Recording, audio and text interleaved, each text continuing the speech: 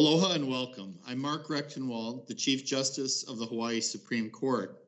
I'm joined today by Judge Dan Foley, retired judge of the Intermediate Court of Appeals, and Avi Soifer, who recently retired as the Dean of the William S. Richardson School of Law at the University of Hawaii. Both Judge Foley and Dean Soifer are experts in constitutional law, and our topic today is the state of the Constitution. So we'll be looking at issues ranging from the history of our federal Constitution, how it's been amended over the years, how it's interpreted, and how it affects us in our everyday lives. But I want to begin by focusing also on our Hawaii state Constitution. And I'm going to ask, beginning with Dean Soifer. Dean Soifer, could you explain how it is that we have two constitutions governing us here in Hawaii, just as we do across the nation, and how that works in practice? Well, it works with a lot of arguments back and forth, but it has worked in some ways, I think, in a very effective way to say that whoever wins in one place isn't the winner for all times, because there's this whole other system. So there are state constitutions throughout the country, as well as the one federal constitution. And it's quite clear that state judges, including our state Supreme Court, can decide things based on their own state constitution.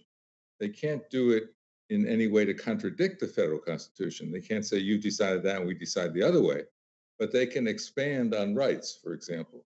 So as the US Supreme Court interprets, let's say, the right of privacy and says it's limited to X, Y, or Z, the Hawaii State Supreme Court can say, well, our view of privacy is X, Y, and Z, but also A and B. And as long as there's an independent and adequate state ground is the term of art, then the state constitutional interpretation is pretty much insulated from federal court review. So we have a complicated system of federalism, and it really is an ongoing argument. It's been an intense argument at times. The Civil War was in large part about that, as well as about slavery. And the argument is never really settled. It goes back and forth. Well, Judge Foley, take us back to the 1990s when you were litigating a case called Bear versus Lewin. What were some of the choices faced there as to whether that litigation, tell us a little bit about it and what the choices were between going into state or federal court? Well, that really builds on Avi's point, is that historically, our state Supreme Court has construed our state Bill of Rights more broadly.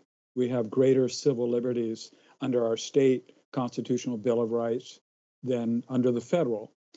And in 1991, when I filed my case for same-sex marriage, the U.S. Supreme Court had ruled in 1986 that sodomy statutes criminalizing homosexual behavior was constitutional.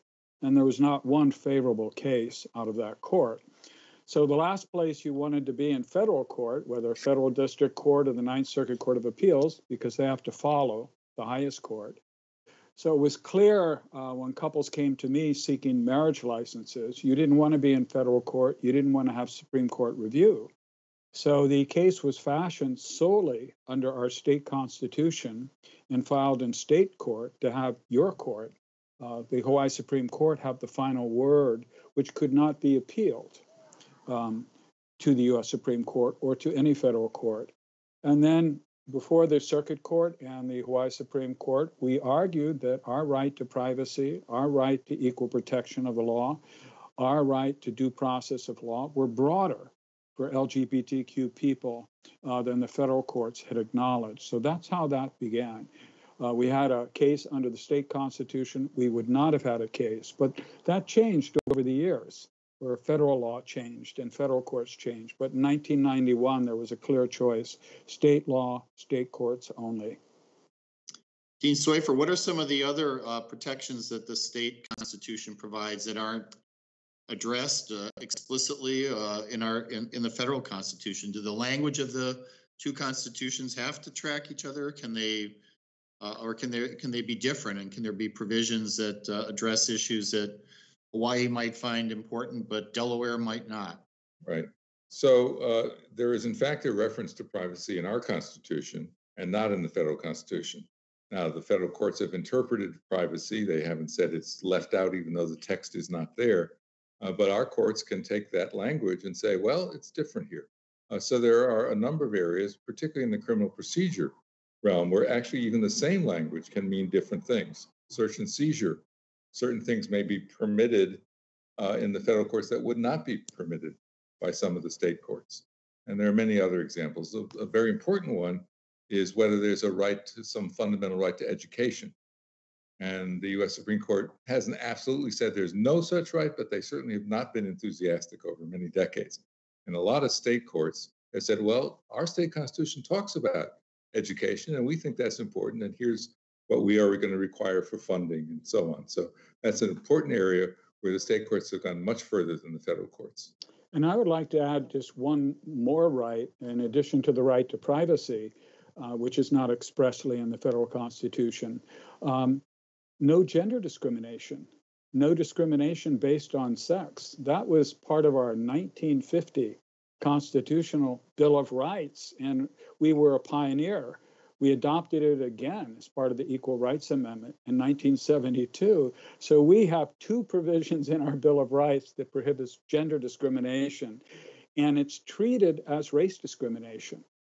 You can't justify it unless you can demonstrate a compelling state interest.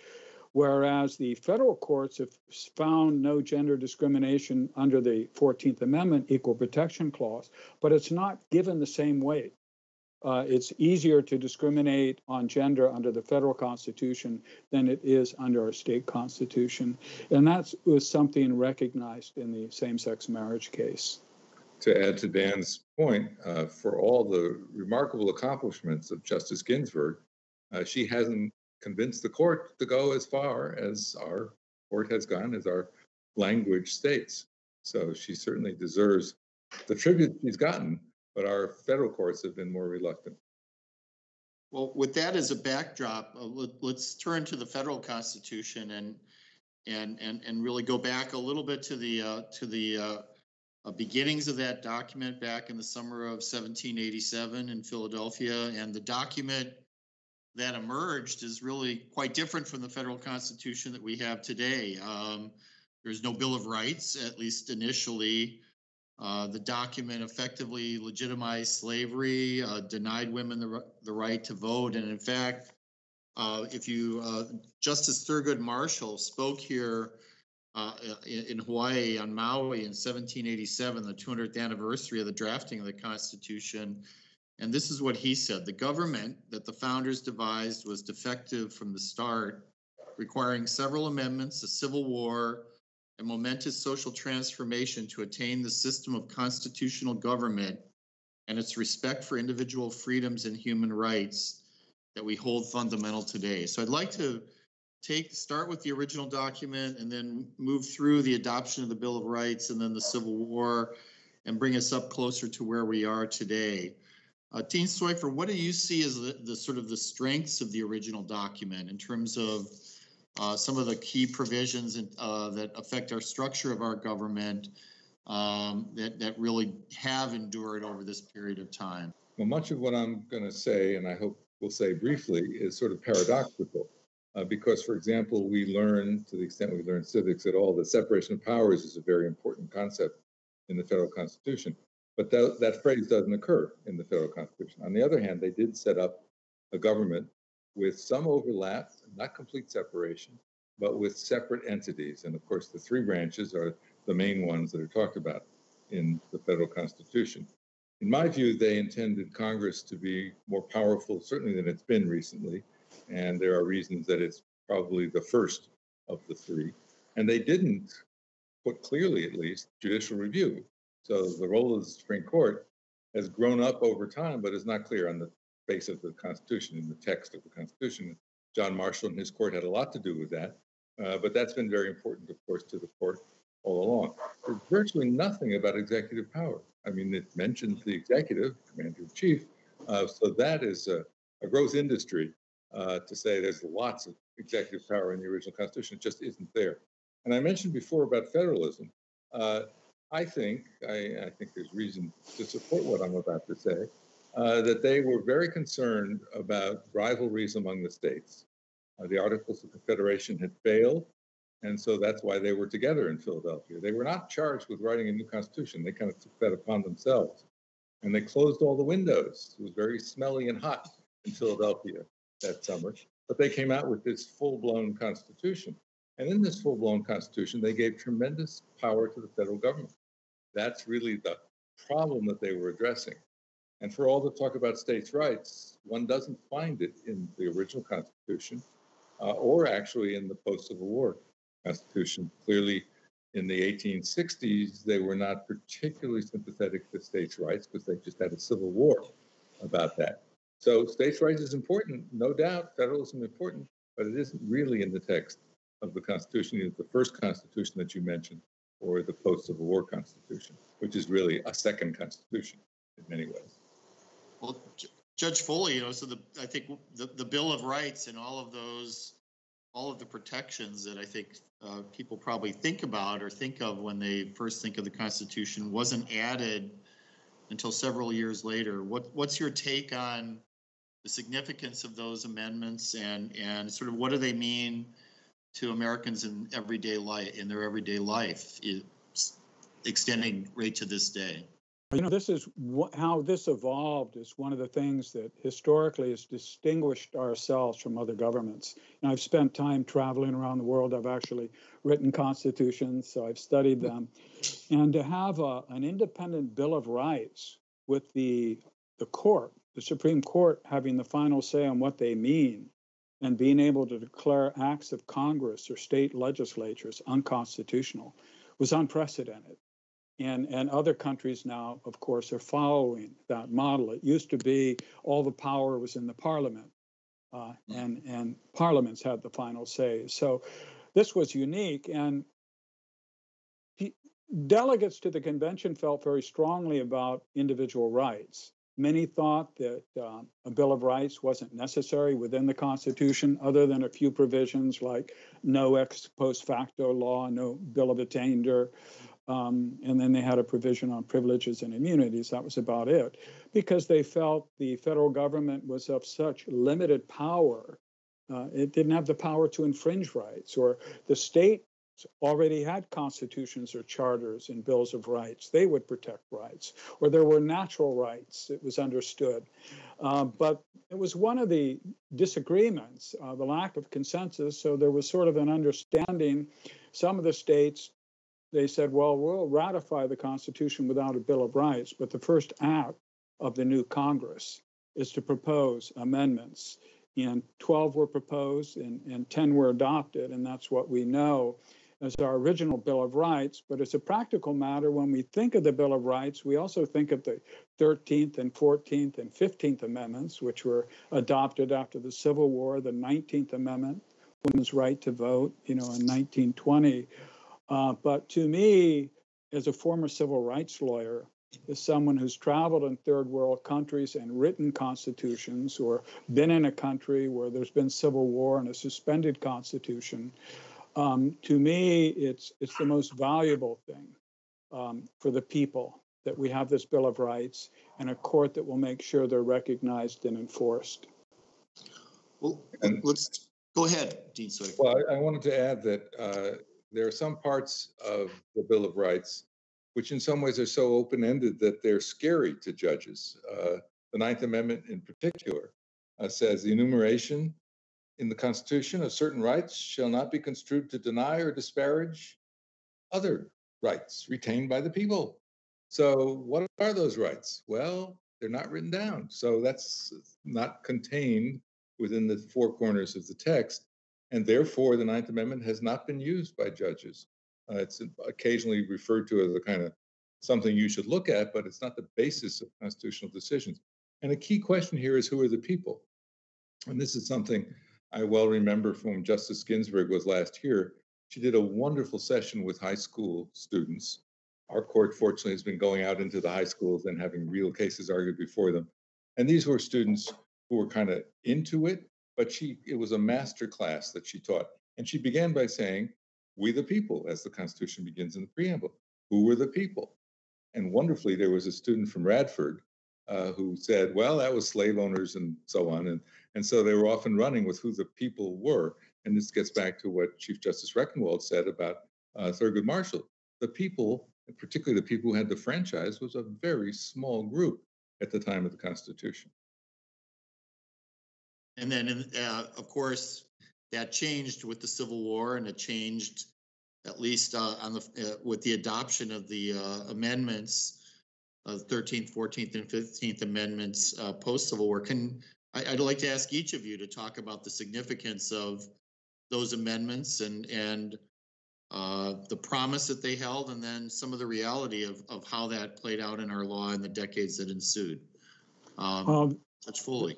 The 14th Amendment is just so huge because the way it ultimately said, it originally was aimed at the federal government that must recognize equal protection of the law, or at the states and the local governments.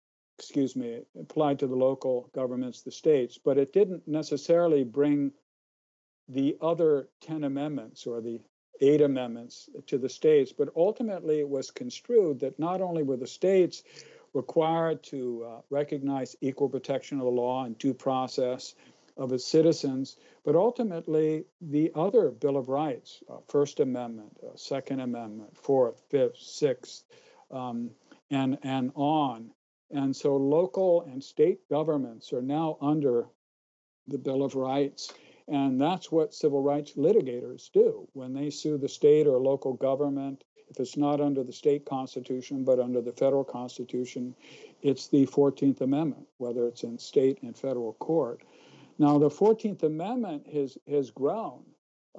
Obviously, initially, it was intended primarily to protect former slaves and African Americans, but it's been interpreted to mean what it says: equal protection of the law for all citizens, racial minorities, women, people with disabilities, LGBTQ, immigrants, people of minority religions and different types of ancestry. So the 14th Amendment is what protects our diverse nation and what holds our government in check and protects minorities. And I would put it right there with the First Amendment. It's the two most important amendments in our Constitution. Dean Soifer, share your thoughts on the significance. You said it's amounted to a second Constitution. Well, I think it's correct to think the three amendments together, and it also makes sense, if you want to delve into it at all, to look at the statutes that were being passed in that period right after the Civil War. So about a 10-year period, roughly, until Reconstruction was over in various ways, including in a disputed presidential election, where the deal was to remove the federal troops from the South in exchange for a Republican president. Perhaps not a good deal. But the amendments and the statutes were largely Congress saying, we better do something about these former slaves and their allies, and we better do it on a national scale. And they gave themselves, in these constitutional amendments, power to do that, to enforce this article by appropriate legislation, which had never been said before. And all of them have enforcement clauses. So Congress didn't trust the executive. At that point, Andrew Johnson was a pretty terrible president, and he certainly disagreed with the Republicans as to what Reconstruction should look like. And they didn't much trust the Supreme Court, which had handed down Dred Scott, after all. So they really, I think, in some ways thought of themselves as like Parliament. We're going to run this thing. And a lot of things contributed to the reason Reconstruction kind of fell apart, including lots of resistance, also a huge economic depression, as we would now call it, in 1873, and a lack of will, a desire to return to normalcy. But if you look at the text of those amendments and the statutes, as Dan said, they are major changes. Some have called it a second revolution in constitutional law. And I think we're still getting back to it. So I'm a little less sanguine than Dan. I think there is more to be said about the protection part of equal protection, for example, which we've hardly ever litigated, we've hardly ever talked about. There are dangers of paternalism and so on, but there's also, in the statute that was the basis for the 14th Amendment, Congress had said full and equal benefit of all laws and proceedings, full as well as equal. So it wasn't just about equality, it was about full rights for people who needed federal protection. Well, as the 1800s unfolded, of course, the notorious case Plessy versus Ferguson set the intellectual basis for the doctrine of separate but equal, including in education. So could one of you sort of take us through the sweep of how we came from Plessy versus Ferguson into the 1950s with the Brown versus Board of Education case, probably one of the most, if not the most famous cases decided by the Supreme Court, certainly in the 20th century, and the role that Thurgood Marshall played in moving the law along to that outcome. Well, it really sort of begins where Avi left off. In the 1860s, the Congress proposed the 13th, 14th, and 15th Amendment, enacted legislation protecting freed slaves and contracts and property in other areas. And then there was such a sort of a reversal politically and retrenchment and turning their backs on the freed slaves that the court kind of got the message. And with only one dissent, I think it was 1896 or so, they ruled that segregation did not violate equal protection of the law, and they used the phrase separate but equal. 12 years later, Thurgood Marshall was born in 1908 in Maryland, and he went to a Negro college, and then he applied to University of Maryland School of Law, and fortunately, they rejected him because he was African American, which sent him to Howard Law School.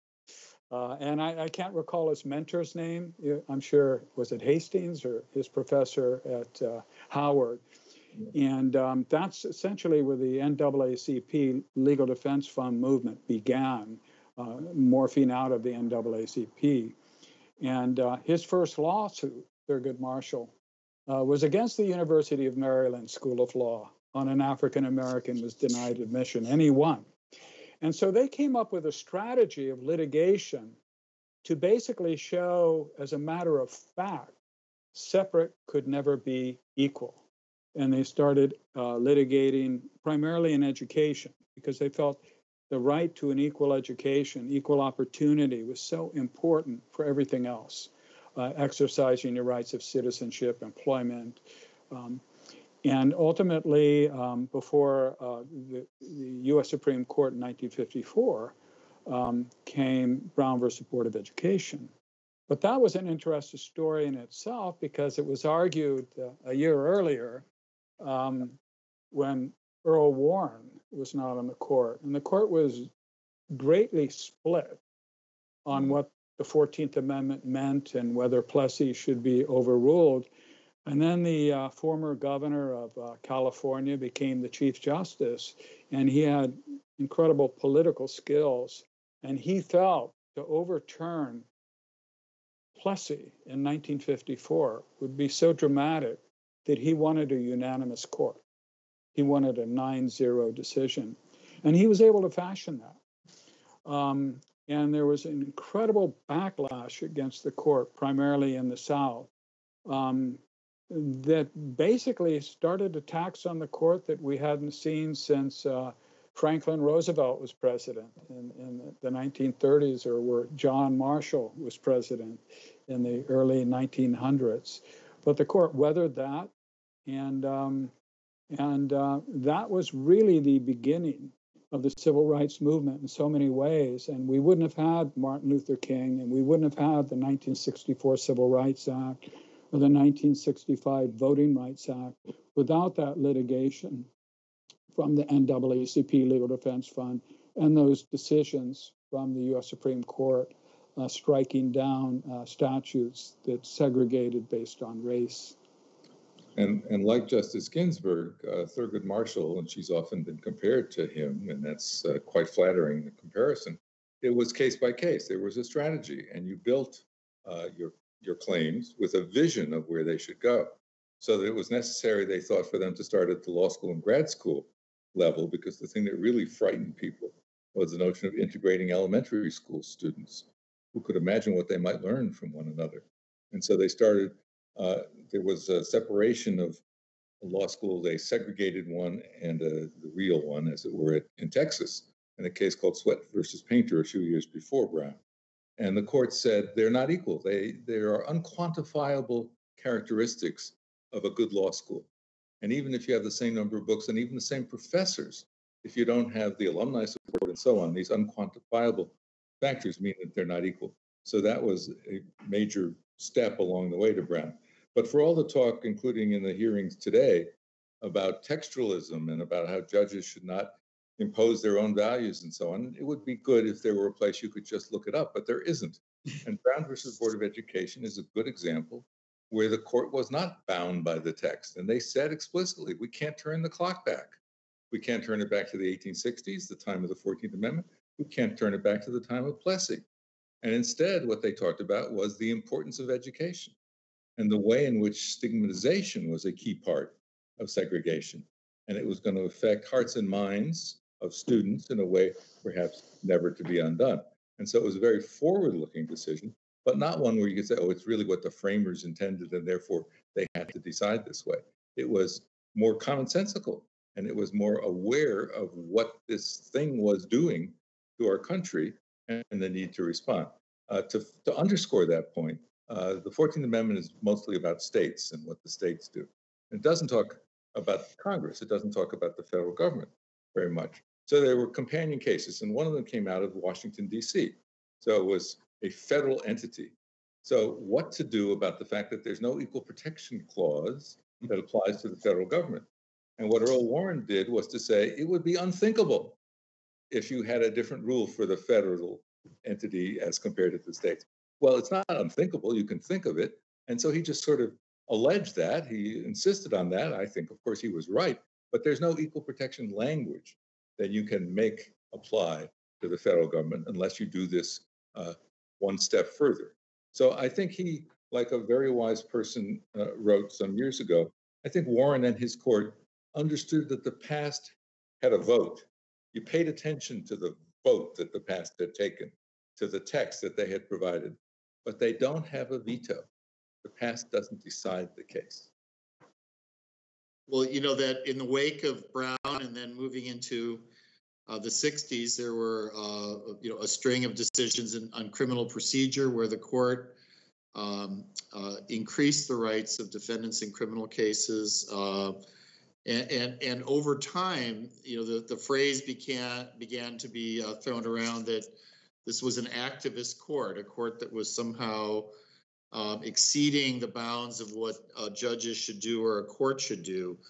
Let's sort of just take that out, square on. What is the role of a judge under our constitution, the federal Constitution, and what are some of the different thoughts about how to give meaning to that role? Judge Foley, start us off on that discussion.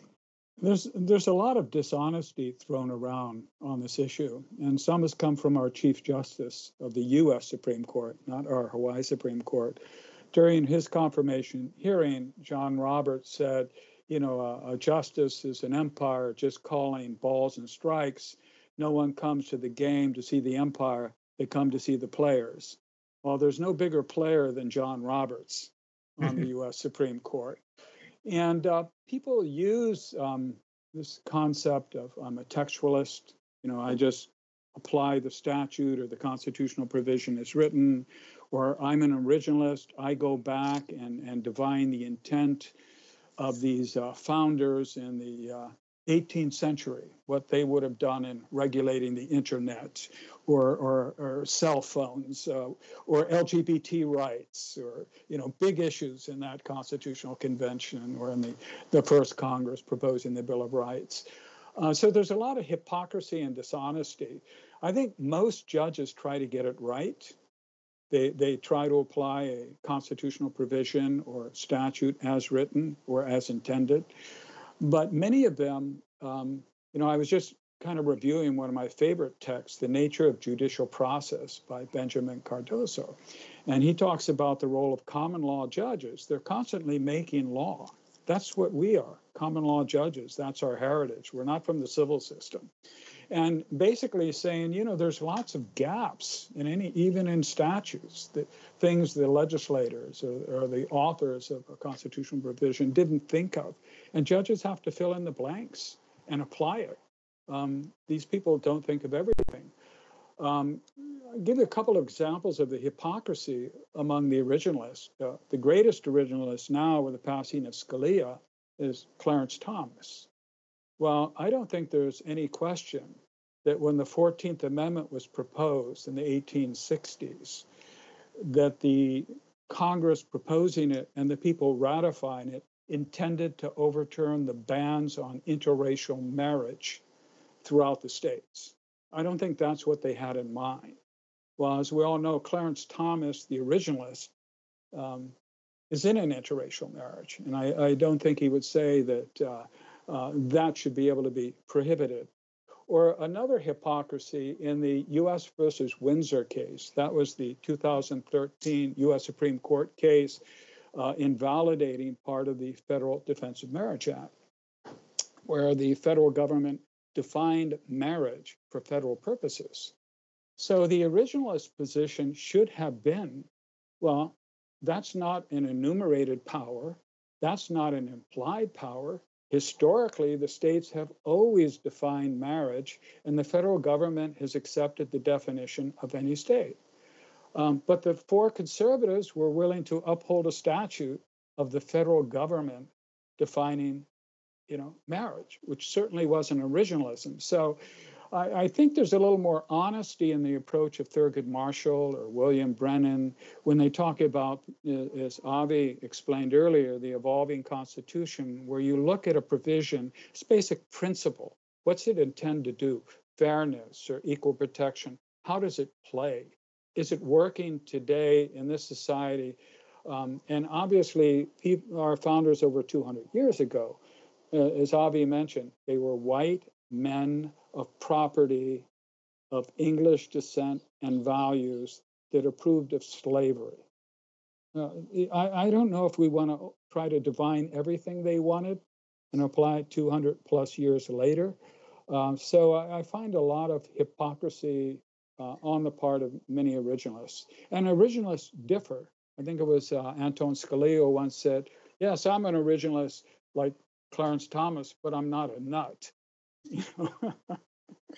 Yeah, he called himself a faint-hearted originalist. Yeah. Let me add one more. Could you try to set out the case for originalism? What's the point of view that folks who support originalism say that what's the principle that animates that point of view about the Constitution, and what's your own critique and thoughts, and what's the other point of view that you've already alluded to, but if you could share with us what those two general thoughts are. Our Chief Justice is famous for asking tough questions, and that's one. So the problem is there's an extreme at each end, and so what the originalists say, and originalists and textualists, not interchangeable but close, what they say is if we don't find ourselves bound by the text, then it's just what we value, or what some party values that we agree with. And so we're going to impose our own values, and that's not the sort of thing that judges ought to do. And so we ought to pay attention to what the language of the statute or the language of the Constitution says. The people who oppose originalism don't say don't pay attention to it. That's what I meant by it does have a vote. You pay attention to it. And most of what judges do is decided at that issue, at that level, actually. Most of the time, judges are paying attention to the words of a statute or a regulation or something, and they try to sort out what it meant. But you're not bound by it because it might be outmoded, because it might, in some ways, at least be unclear. And the activist label that you mentioned is just a label, and it's used basically to say it's a decision I really don't like.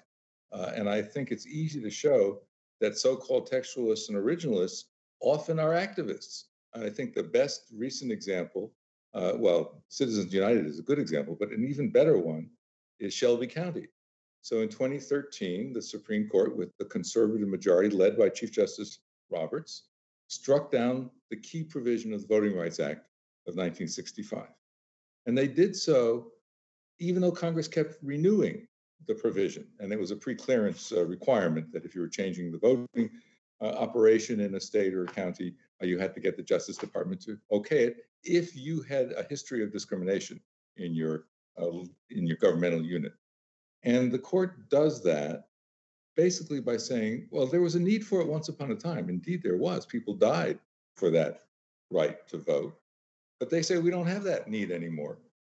Ergo, it's unconstitutional. This is kind of strange doctrinal notion that the court is required to keep up with the times. And they do this in the name of states' rights. And actually, Chief Justice Roberts misstates what the 10th Amendment provides. So he says this is the 10th Amendment, and his paraphrase does two things that are not in the 10th Amendment. So if you want to be a textualist, you ought to at least get the text right. And the other prop for his opinion is a crazy decision about Oklahoma becoming a state. They were desperate to become a state. They had an irrevocable contract with Congress. Both sides said it was irrevocable, not to move the state capital until a certain number of years had gone by. They become a state, they move the state capital, and the Supreme Court says, well, they're a state now, and we can't treat them differently from any other state. So it's a kind of weak basis for a decision that was very activist and, of course, has led to all sorts of vote suppression and litigation ever since 2013. And if I could just add one additional level, I think originalism and textualism and the so-called living constitution in terms of interpreting constitution is different at the state level. It's less controversial because let's take Hawaii, for example. Our constitution was written in 1950, revised in 1968, 1978, and we've had a number of amendments during that time as well. So it's more contemporaneous, and it's easier to amend our constitution if the Hawaii Supreme Court has a decision that the legislature says isn't consistent with the intent. We'll just propose a constitutional amendment. That's what they did with same-sex marriage. It only takes a 2/3 vote from each house in one session or majority vote in 2 successive sessions, or a state statute. So I think at the state level, I think it's more so because you're not dealing with a short document that's over 200 years old, written by slaveholders, to basically try to find out what the intent was, and our jurisprudence is clear. What was the intent of the proposed constitutional amendment? What was the intent of the people adopting it? To look at that and to try to figure it out. So I think it's less of an issue here at the state level. Dean Soifer, you mentioned Justice Ruth Bader Ginsburg and her role, and of course her fondness for Hawaii and the law school, but also her role in attacking through a very well thought out legal strategy laws that discriminate on the basis of gender. Can you share a little bit more with us about how she approached that as an advocate, and then some of her contributions as a jurist on issues related to gender discrimination? Well, as a lawyer, she understood that there were some stereotypes which were very much the way most people thought, and that the stereotypes were very damaging because they were not allowing, not accepting gender equality. One of the funny things that she said was she used to write about sex discrimination, and the woman who was typing up her brief said, don't say sex discrimination. That's going to get all the guys on the court thinking the wrong way. Say gender discrimination. So whether that's apocryphal or not, it's a story she'd like to tell. So gender discrimination was based on stereotypes, and many of us are old enough to remember all those, not all, but many of those stereotypes that had a huge impact on daily life. And so she set about saying, but wait a minute, it hurts both males and females. And the way she focused that was to say, here's a widower who can't get benefits that a widow would get, and so on. So she built case after case, and as I said, strategically and systematically as a litigator for the ACLU. As a judge, she was for the most part in dissent. Famously, in the case I was talking about, Shelby County, she said, that's like taking an umbrella that has kept you dry during a rainstorm and putting it aside because you're dry. So she had a sort of practical approach, and that I think appealed to the judges. She knew what she was doing, and she wasn't wild-eyed and radical in their view. On the other hand, her vision was really pretty radical. So it was step-by-step building towards a vision which was really to change the world, change our world. And I think she did that. And she obviously studied Thurgood Marshall and the NAACP Legal Defense Fund, and took from their playbook and inserted gender where race had been. And the litigation I was involved in with LGBTQ rights, we took from Marshall and Ginsburg from their playbook and built on that. And one of the examples is in 1948, the California Supreme Court, in a decision written by then Associate Justice Roger Traynor, who some people say is the greatest justice never to sit on the U.S. Supreme Court, wrote an opinion overturning California's ban on interracial marriage, 1948. And it went state by state, and ultimately it wasn't until 1967, a couple of decades later, it worked its way to the U.S. Supreme Court, where it ultimately said, under the 14th Amendment, you can't ban interracial marriage.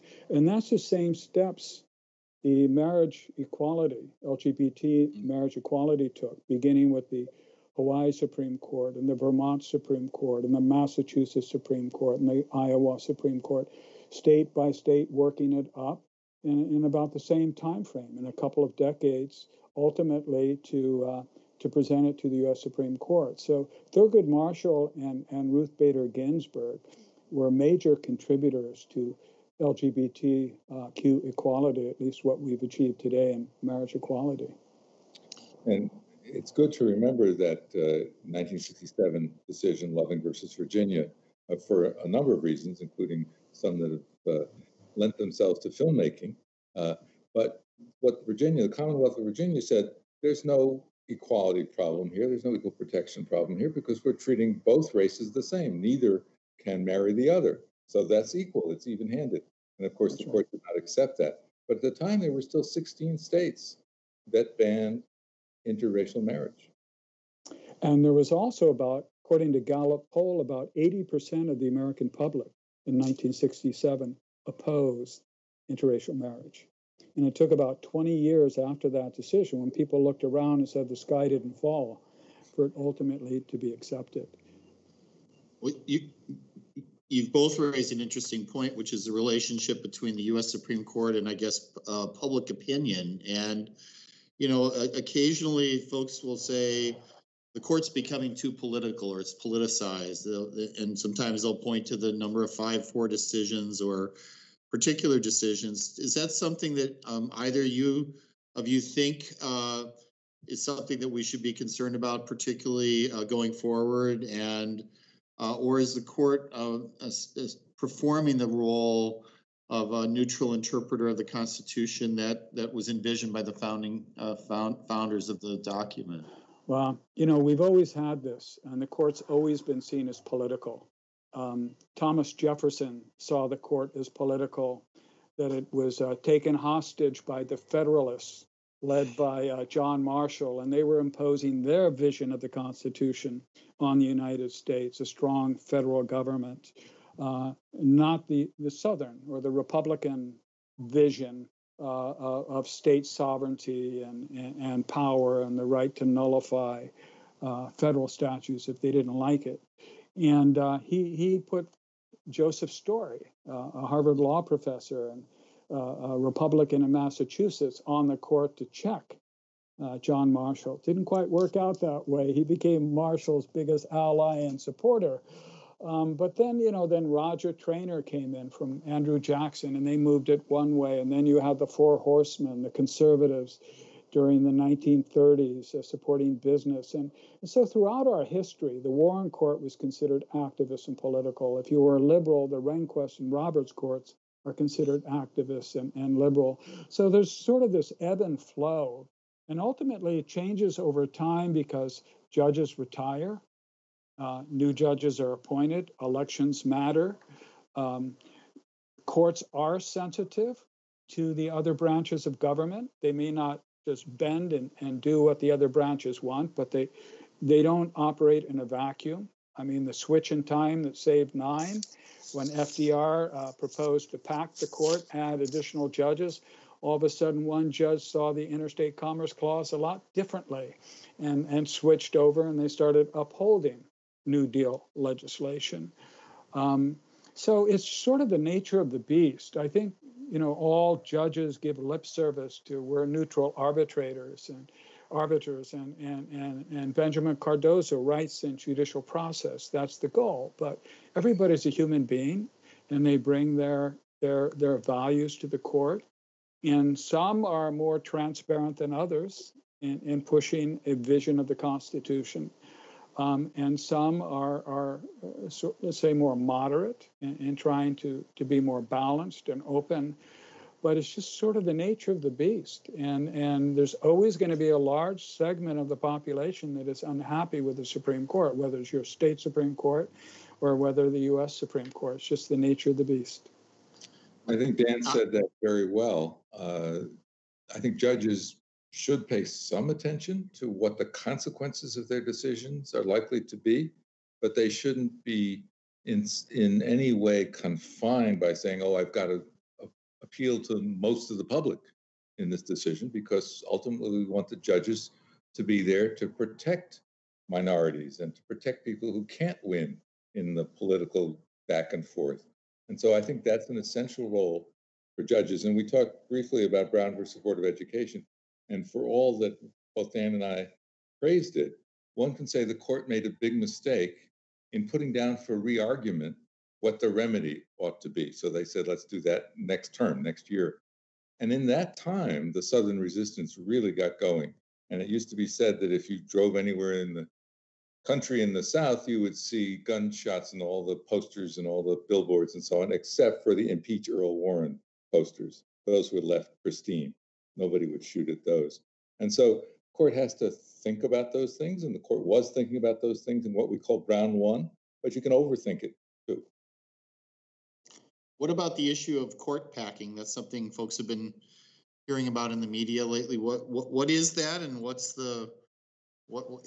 it something that folks should be concerned about, or is it something that's driven by the Constitution, or is it something that Congress can do? Well, the Constitution gave it to Congress. Congress sets the number of justices, decides what level of federal courts we have, number of federal court judges, what their jurisdiction is, all with the Congress.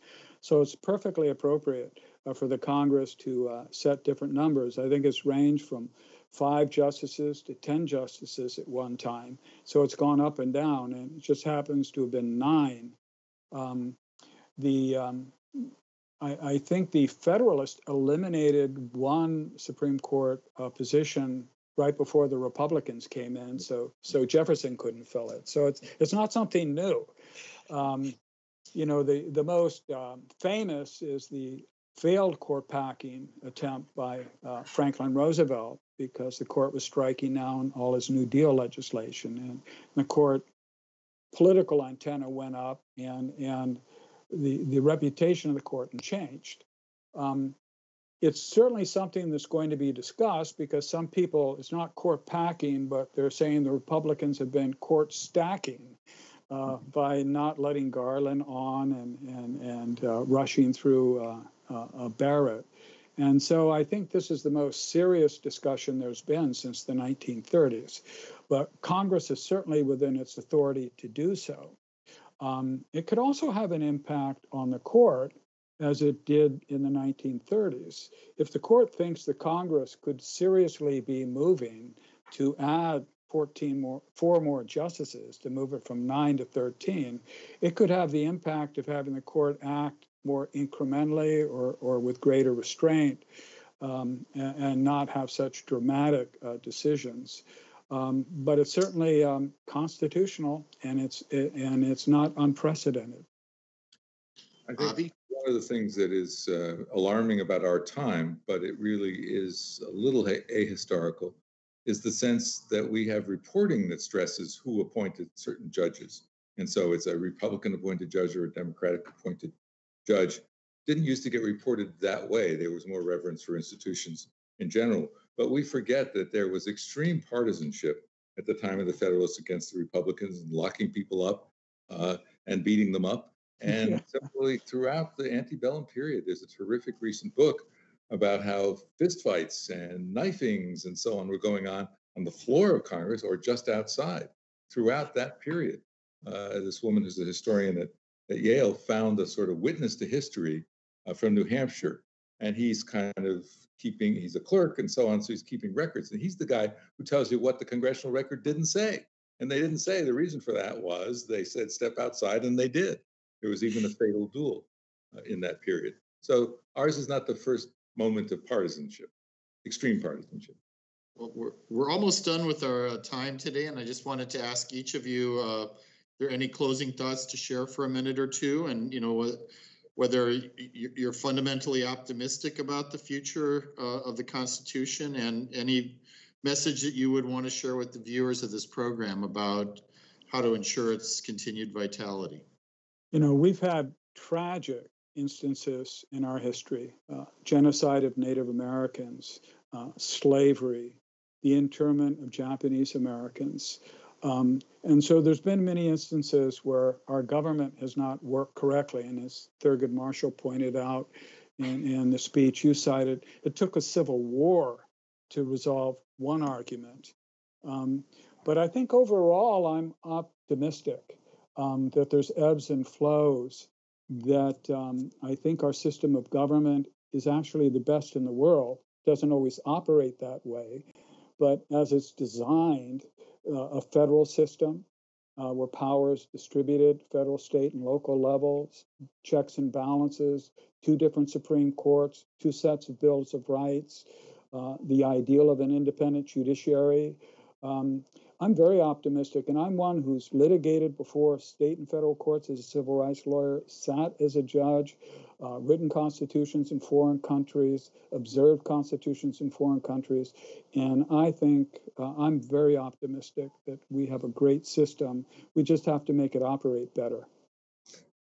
Well put. And I think we have had a very tough couple of years, but we've also seen the importance of the independence of the judiciary. So that's something to be underscored. There's got to be someone who says, wait a minute, not so fast. And it really does become reminiscent of what Winston Churchill said about democracy. Flawed, certainly flawed, but the best that we can think of. Consider the alternative. And so constitutionalism, I think, is there for the public to understand better. And I think this was a wonderful opportunity to try to assist with that. But it's really upon the citizens to learn about it, not just to go by the labels. Read those texts, see for yourself whether you think the precedents do or don't support.